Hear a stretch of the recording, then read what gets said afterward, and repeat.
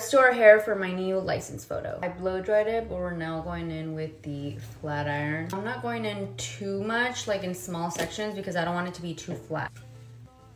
Went ahead and added a little bit of gel up to my bang area to just flatten it out, but we do want some volume in the back, so I did some back combing as well as using this volume tool to just give us a little bit of oomph. And now we just need a little bit of shine. We need some oil to just shine everything up. Not too much because you don't want it to be too oily. You just want it to give it like a nice shine. That's just gonna give you a really nice like finishing shine.